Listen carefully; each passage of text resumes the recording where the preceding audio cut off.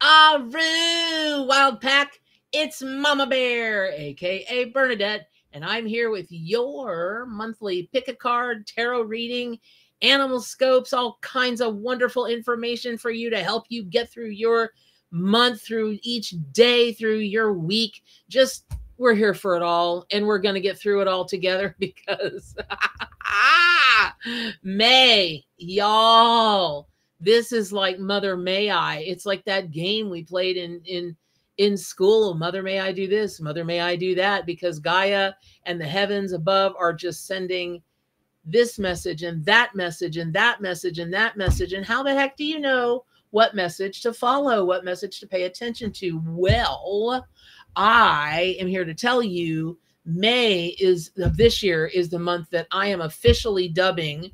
Yes, I am officially dubbing the connect the dots, like bring ladybug energy into your life this month, because there are so many options that if you feel like you're losing your mind because you can't focus on just one thing, and you'll like come up with this, but then you need to do that. And then, oh yeah, but wait about this, but oh, dang it, I need to do that. And you're like back and forth and back and forth and back and forth and back and forth. Yeah. Yeah. That's this May. So let's get started and let's talk about the spirit animal for this month, which is Dolphin. Yay! And in my deck, the Dolphin is the Knight of Cups. And if you're, do I even have one? I've got to tell you, marketing. Good night. You'd think I'd have a copy of my own deck sitting right up here to go. And only for, $39.99, you can have, the best animal deck and the most comprehensive animal deck. La, la, la, la, la. But I don't. I'll get it before we get off this call, or before I'll get it. But anyway, so let's talk about the dolphin as the spirit animal, totem animal, and power animal for your pick a card tarot reading for the month of May. When you start to talk about dolphin symbolism, it's really easy to anthropomorphize them, which is take a look at that, smile that they seem to have on their face at all time, and take a look at their cutie pie antics and all the things that they're known for, like randomly saving other fishies, helping out whales when whales are being attacked by sharks. And I love every creature I love every creature on this planet. I am the spirit animal lady. Truly I am, but sharks. So there you go. That said, there is a darker side to dolphins that is, heavily studied, because there's such a dichotomy. They are, and some people would call that balance, right? Some people, in some cultures, dark, nighttime brings the presence of evil spirits and this and that. And light time is when, God shows up or the angels show up and the spirit animal guides. And there's always that, like the yin and the yang, the light and the dark. You get it. All right. So, because you're a spiritual people, I know. So it really is that way also with dolphin. And so what I will tell you, that for your pick a card reading this month, and dolphin being the spirit totem and power animal, and if you don't know the difference, look down in the notes section, and there's a link down there to a video that I did. I'm redoing it, but about the difference between spirit totem and power animals. There's not really, but the Animal Spirit Guide World downloaded into me a new system for working with those spirits that make it so much easier, and to be honest, so much more powerful. Holy guacamole, the readings, the accuracy, the power that people are writing me every single day about when they are working with the Arc Animal. Do I have that somewhere here? Well, yes, I do. There it is. The Arc Animal Tarot and Oracle deck, which is the deck that I created a couple of years ago. And hold on, y'all.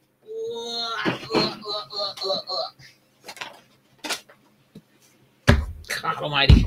There it is. There it is.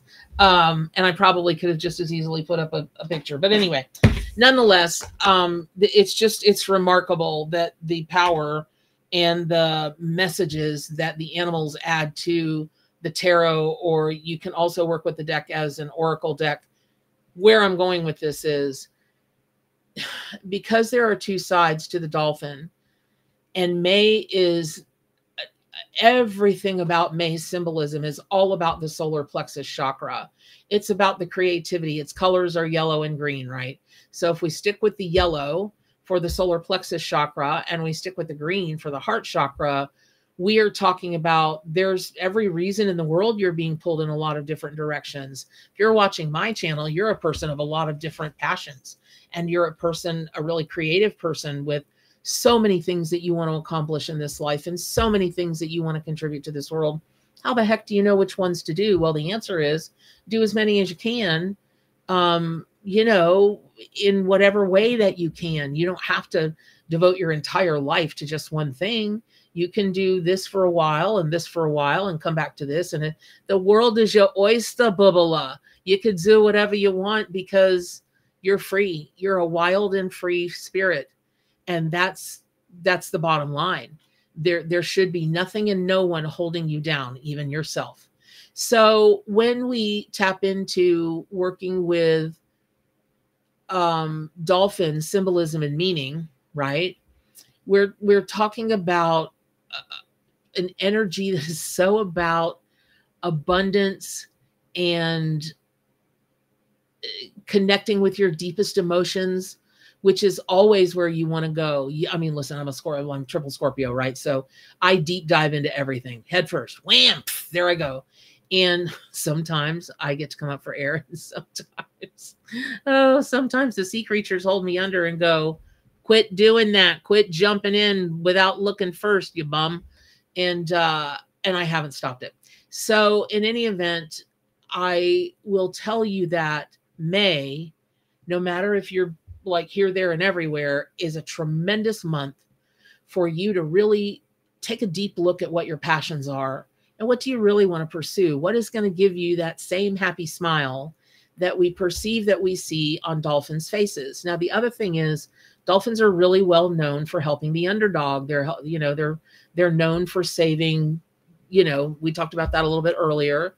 And the other thing that they're known for in many different cultures is being a ferryman to the other world, so that, when poor souls would perish in the oceans and the seas, they would come get them and they would take them to not necessarily the underworld, but the other side, to the heavens. If they were supposed to go to the underworld, they go to the underworld. So dolphins in many cultures have been associated with helping souls get to those different places. And May is also a part of that symbolism. It's regeneration. And whatever you need to regenerate, like I asked a friend the other day, there was a project, actually it's a project we're working on, and we hadn't worked on it in about a year for many different really good reasons, but we hadn't. And those reasons are gone now. And that's this project, which I'll be able to announce here in a little bit, has just been on my heart. And so I called her and I said, listen, here's what I'm feeling. Here's what's happening for me. Could you fall in love with this project again and want to commit time, energy, focus, whatever to it? And she said, I never fell out of love with it. We all have just been waiting for you. And I was like, dope. I had no idea. Well, my solar plexus got to go in fwee, and my heart chakra got to go in fwee, and that was it. So there's a lot of dolphin energy in that. Just the way that dolphins can navigate with the speed that they do through the waters, and they're always there to help, somebody if they need them. But they do have a darker side to them. I'll leave you to look that up if you care to do that. And so you've got to be careful when you're making your choices. Yes, go with your passions, but keep dolphin as a spirit animal in mind, in that if dolphin has come to you as a spirit animal, if you've called dolphin into you as a spirit animal, be sure why you called in dolphin as a spirit animal. Be sure why. And you might find that there's a little bit of shadow work that could be useful to you if it's done. And then when we talk about the dolphin as the Knight of Cups, as it is in the Arc Animal Tarot, we talk about a youth that is just ready and willing to go there with the emotions, and the cup runneth over. And there are a lot of really good things to love about that knight in quote unquote shining armor, just like there are a lot of things to love about the dolphin. And then when we talk about, let's say that you're going to work with dolphin as a totem animal, and a totem animal in the system that I work with, that, the Animal Allies told me to create, that is a person who is a dolphin. So for instance, there's a reason everybody calls me Mama Bear. I mean, Bear was my spirit power and totem animal long, long, long before people called me Mama Bear, like decades before, because I really, if I were going to be any animal, and you are all animals inside, just know that that's why we're all connected. You are everybody and everybody is you. And likewise with the vegetation, with the animals, with every living thing, right? Okay, that's the theory. Can I prove that to you? No, but that's what I believe in. That's my theory. So all of that being said, if you may very well identify heavily with dolphin as your totem, because in so many cultures, when I was researching this article, the dolphin, that the link to the article on my website, whatismyspiritanimal.com, is down also in the little section right below. You can click and read, get deeper into that symbolism and meaning and all that kind of thing for dolphin. I was really surprised at how many cultures really see dolphins as not just the ferryman to take you to other worlds, but they see them as, I guess really the best way to say it is light bringers. And it doesn't surprise me, again, if you identify with dolphin, because another thing that so many different cultures have a myth, have a fable that dolphins are actually, they started out as humans, and they went into the waters and morphed into, transmuted into, transformed into dolphins so that they could help humans from the waters. And I love that, because starfish have very much a similar fable throughout some cultures, where the stars fell from the skies, from the heavens, and fell into the waters to live forevermore in the waters to help humans in all the different ways that starfish help humans energetically, spiritually, that nature of thing. So if you believe in that, or you could, I guess, wrap your head around that, and why not believe in it, then you very well could be, you could have real dolphin in you. Because and I know how crazy that sounds. Please don't email me and tell me, Mama Bear, you've lost your mind. I get how crazy that sounds, but you never know what kind of DNA has been passed through this, and this. We haven't tested every DNA, everything in the world. You just never know. That said, take that with a grain of salt, but you get my drift. Then if you take a look at dolphin as a power animal, now you step out of the dolphin who you already are, and you step out of the dolphin to be human for a little while to accomplish what you need to accomplish. Well, what are the powers of dolphin, and what do you need which powers for in your life to accomplish what you want to accomplish? Now, listen, I'm going to say this again. You do what you want in your own life, but I'm Mama Bear. And so Mama Bear, this isn't psychic, what I'm about to tell you. And this isn't even a tarot reading, what I'm about to tell you. This is just plain good old fashioned sense. Boy, you might want to be tempted to use the power of dolphin to do some of the things that dolphins can do. And that is one of those things, is absolutely wreck someone else's emotions. You could do that. Dolphins swim in the deepest of waters. They are connected to everything emotionally in this world, and probably worlds beyond us. I would bet. Can I prove it? No, but would I bet it? Absolutely, I would. In which case I might lose because I can't prove it. But anyway, maybe I should just go to Vegas and play the slots and drink free crappy margaritas. That sounds a lot better. But anyway, who wants to go to Vegas with Mama Bear? Road trip! Okay, so careful as you go, because it's very tempting to align your energy in with dolphin or any other animal. I align my energy with bison all the time. All the time. I've seen them. They're bigger than cars. And they're, anyway, but dolphin are fast and they're very strong. And they are, listen, if you haven't heard about dolphins' unbelievable intelligence, Google is your friend. Read up on it and you will fall out of your chair. So by the time you start adding all the amazing attributes of dolphin, and then you align with that energy, you get in deeper relationship with that energy, and now you're doing prayer work. You've got a sacred altar built up, and you're doing manifestations or mantras that you've written, or however you've called in that power, spell work.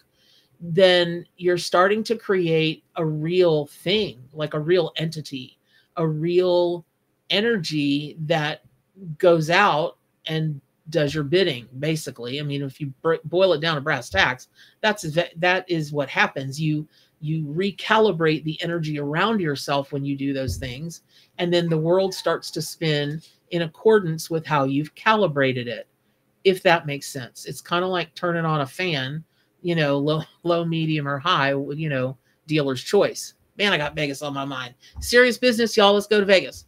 Or Biloxi. Biloxi's not but 6 hours from me. I'll meet y'all in Biloxi. And we'll have some fantastic we'll have Creole food all weekend long.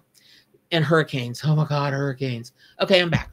So I would really caution you to give serious consideration to what you want to accomplish in May, because if you're going to do that, if you're going to work with dolphin energy, and we know May is about regeneration and abundance, and you're planting your garden.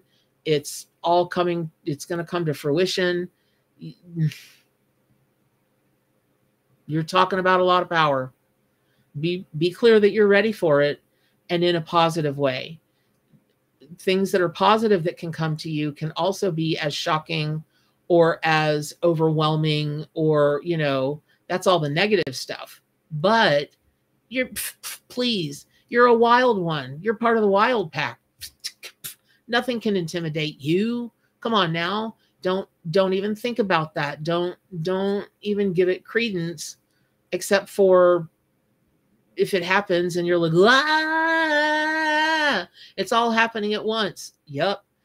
But you can take it one little step at a time, one little swim at a time, right? What is it, Dory? Swimming, just keep swimming, is that what it is? I can't remember that one, but yeah. So it's a crazy month coming up, but it's an auspicious month, a really auspicious month. And then there are so many other ways that you can go with this. I mean, if you are really into shamanism, read up on the indigenous cultures around this country, around the United States, and they esteem dolphins like, my goodness. And then you start looking at other countries, the Celtics, oh my God, the Celts and their never-ending love for dolphins, because you see, they were the ones that did go out to sea. They were the ones that did have the boats and did interact with the dolphins and did see them, and thought they were mermaids for a little while. Of course, manatees could be mermaids too. That's another myth that's out there, of when sailors first saw manatees, that nature of thing. But really, at the end of the day, and let me say this: the crystal, the healing crystal for May is emerald, and we all know what emerald's about. I mean, it's about all those same things. It's about abundance. It can be because of its green color. It can be tied to your heart chakra. It can be, you know, family. There are a lot of things that emeralds mean that really can fit into all of the symbolism and meanings that are surrounding May, surrounding the king. You know, remember the Knight of Cups is involved in this reading. Then we've got Dolphin as a spirit totem and power animal. And it might seem like I'm talking in circles, but I'm not. What I'm trying to express again is that you have a lot of choices that can be made in May. And May can really feel like you are in a blender or a food processor, you know, or you're that light candy, cotton candy stuff that spins around that they do this, and then you got a big pile of spun sugar. You could be a big pile of spun sugar because I know you're sweet as can be. So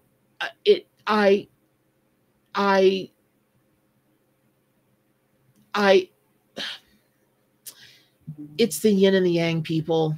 That's what it really is. It's just about finding your own balance, but be very, very sure that it's tied to your heart chakra. It's not about what this person thinks you should do or not do, or this person thinks you should do and not do. This is a relationship between you and spirit. And that's just that, you and spirit.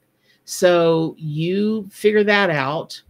And, you know, I'm terrible at journaling. I've said it before and I'll say it again, but I am great at note taking. And I discovered that, oh my gosh, there is a perfect example. Okay. I'm involved in a number of different projects and everybody tells me to journal about them. And I can't do it. I don't want to do it. I just don't. But if you ask me to set up a Google folder in Google Drive and keep meticulous notes, and I mean meticulous notes, Mama Bear's your girl. Yeah, buddy. I mean, I am a note-taking fool. But if I call it journaling, I'm just like, oh, do we have any more ice cream? And my middle sister's like, what's not going right now? I'm like, journaling. So that's the kind of thing I'm talking about. I have a choice to make. I know I've got to take these notes. I know I've got to write these things down.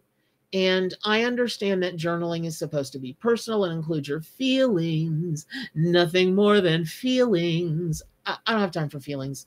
So but I do have time for notes, and I do like taking them, and I do like keeping them in order because I'm a weirdo. And once I flipped the script in my head and went with my heart passion, which is note taking, journaling, to journaling. You may love it. I hope you do, because I'm actually creating a couple of different spirit animal journals. They're so cool, you guys. So that's what it is during May. Flip the script, find the phrases, find the ways of describing things that can help you focus, help you achieve what you want to achieve, and just put one foot in front of the other. One foot in front of the other. And realize that really, when it comes down to it, the only thing that dolphins have to be truly afraid of in open, in the waters, are sharks. I don't even know what they're natural prey for. I think only sharks are they natural prey for. Oh, a big giant squid might bump into them or something every once in a while, but I don't even know that to be true. But what that means really is that you don't have any natural enemies unless it's yourself. So don't be your own natural enemy.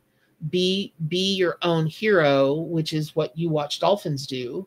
Be your own hero this month and make your own choices and find the ways to create what your heart chakra is calling you to create, because your heart chakra and your solar plexus chakra this month, they're like, and did you see? And blah, blah, blah, blah, and she should, and oh my God, blah. I mean, like they're over there having a whole conversation about you, and you're like, la, la, la, la, la, la, la, la, even though it's going on inside of you. Quit doing that. But we all do.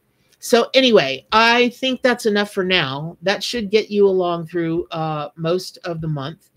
And if you have any questions, please write me. Bernadette at whatismyspiritanimal.com or Bernadette at buildingbeautifulsouls.com. And I love you. And let's see, is there anything else I need to add? I don't think so. So do good for animals, including yourself, and stay wild.